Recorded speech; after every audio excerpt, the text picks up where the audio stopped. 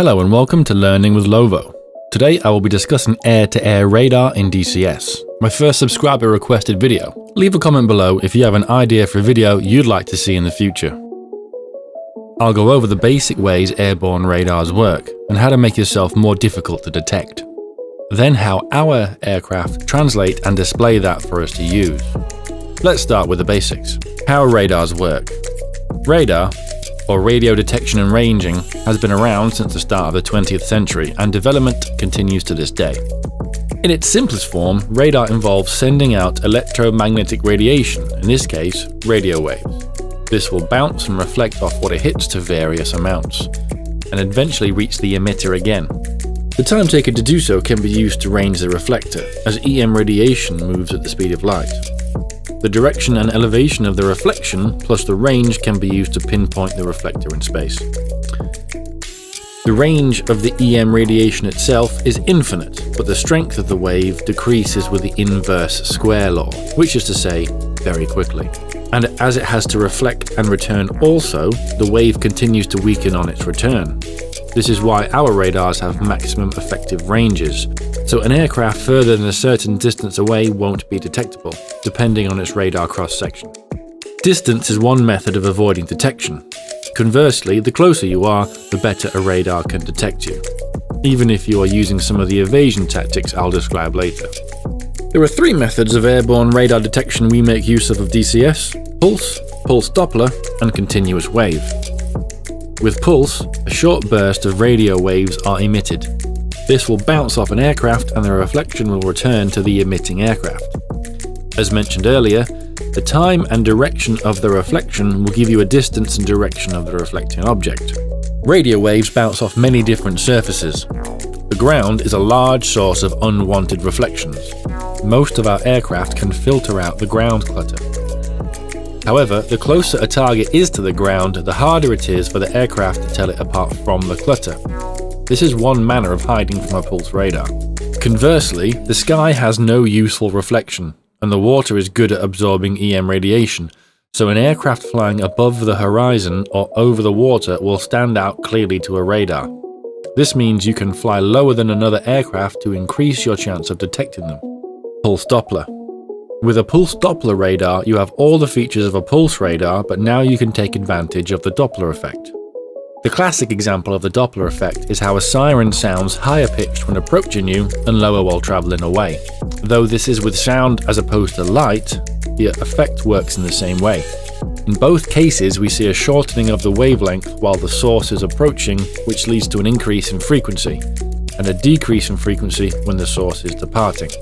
With sound, the shift is in pitch. With EM radiation, such as visible light and radio waves, the shift is in what we interpret as colour. Though we cannot see radio waves, the effect is still occurring. We describe this as red shift and blue shift, as those are the colours on the low and high ends of the visible EM spectrum. The aircraft is aware of the wavelength and frequency of the radio wave it emits.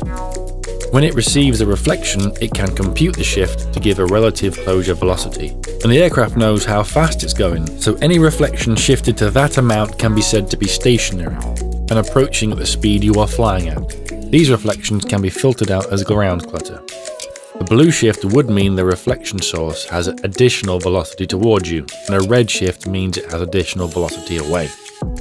This helps the radar pick other aircraft out, as anything travelling over a certain speed is likely to be of interest. You can make it harder to be detected by flying at 90 degrees to an aircraft. This will give you a closure rate the same as a stationary object, making it possible it will filter you out. This is known as notching. You can combine low altitude and notching to make yourself very difficult to detect. Continuous wave. Finally, we'll discuss continuous wave, or CW. This is the radar method used for guiding some radar-guided missiles, and therefore the way your RWR knows one is guiding on you. Here, a continuous transmission of radio waves is beamed at the target, and the reflection of this is picked up by the radar receiver on the missile. This is quite distinct to the pulse-based methods. It's the radar equivalent of a spotlight being shone on you. The CW radar can be taking advantage of the Doppler effect of the reflections as well as other things like frequency modulation. but can be defeated in the same ways as discussed above. That's not to mention the ways to defeat the missile itself. Let's talk about scanning and tracking. I've simplified the idea of a radar to a wave emitting from an aircraft, but it is actually more focused than I've shown.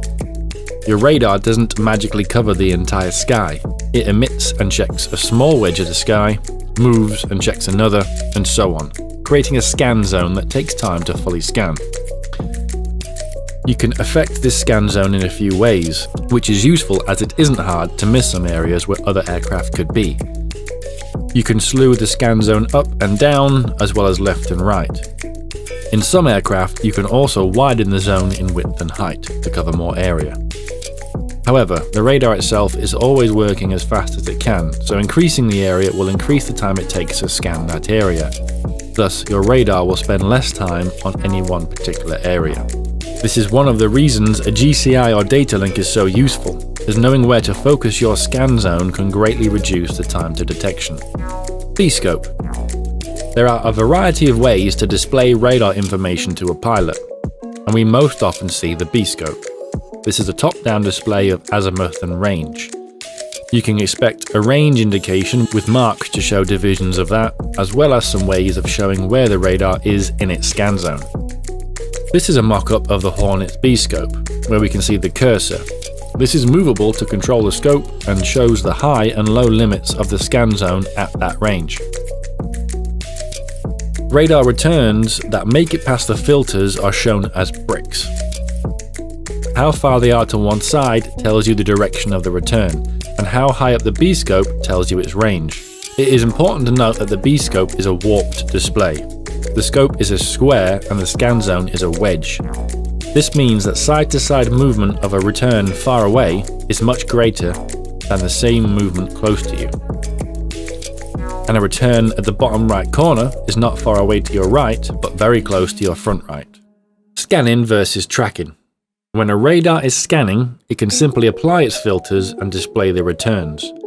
For your radar to be able to guide a missile onto a radar return, it has to build a track file. This is a continually updated file of many data points from the radar return. It allows your aircraft to compute the weapon employment zone, steering cues, and other info. I will go over range while scan, single target track, latent track while scan, and track while scan. Not all aircraft have all these modes. Range while scan. Range while scan, or RWS, is the most basic scan mode we can expect to see. You are shown a B-scope with bricks. The bricks will fade until they are updated. You can see azimuth and range, but there is not enough data to build a track file. This is useful for searching for returns and keeping situational awareness, or SA. Single target track. If you select a return in RWS, the radar will focus on the area the track was and will attempt to find it. If it finds it, it will focus the radar solely on that return. It now has more constant data and builds a track file. You will get launch and steering cues, as well as its altitude, speed, and aspect. As your radar is focused on one spot, you can no longer scan other areas and you will lose some SA. However, the radar will adjust itself to maintain a lock as best it can, meaning you can be hands-off of the scan elevation and direction tools. This increase of radar transmission over the target will alert it that it is being locked. Latent track while scan. Latent track while scan functions as range while scan but allows you to soft lock one return. This will give you the information an STT lock would give you while allowing the radar to continue to scan. However, if you fire upon the locked return, the radar will switch to STT. This gives you more SA than range while scan alone until you fire. Track while scan.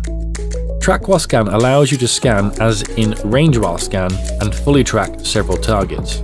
This mode allows you to fire on several tracks depending on the weapons you have available. The Fox 3, such as the AIM 120, supports this, getting tracking updates from your aircraft until it is close enough to attempt to track with its built-in radar. As this negates the need for you to reflect a continuous wave off the target won't be alerted until the missile gets close enough to use its own radar. This greatly reduces the time and space the target has to defend itself. Whilst this mode gives you the best SA and weapon capabilities, it is the most complex, as you have to continue to control your radar's scan elevation and direction to keep the tracks covered. If you fail to do so, you could lose the track. If this is a track you have fired upon and the missile is too far away to lock it on its own, it will no longer guide. PRF. Finally, let's touch on pulse repetition frequency, which is the high and medium you often see changing on your B-scope. This is where things start to get a bit technical for me, so I'll do my best to sum up what I've read and heard. This will be greatly simplified. Pulse width is the length of time the radar emits for. It will then wait for returns and pulse again. The wider the pulse width, the greater the energy it is emitting. The greater the energy, the greater the reflection. Effectively, this increases the range we can detect things, but limiting how often the radar can pulse. The shorter the pulse width, the more often you can pulse, the more returns you can get from a particular target. Pulsing more slowly, like in our medium PRF, allows for a longer range of detection. Pulsing faster, like a high PRF, allows for more definition but less range. As far as I can tell, medium PRF works for general all-aspect detection and for longer ranges.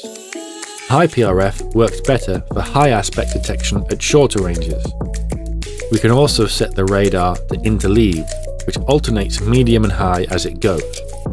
This will give you some of the benefits of both worlds, but if you know the range and aspect of your target, you will do better to focus on the correct area and most appropriate PRF. I know this is to some degree simulated in DCS, but to exactly what extent I can't say. That's all I have for air-to-air radars. I hope you found it useful and interesting. Let me know in the comments if there are any topics you'd like to see me cover. Thanks for watching. Learning with Lovo.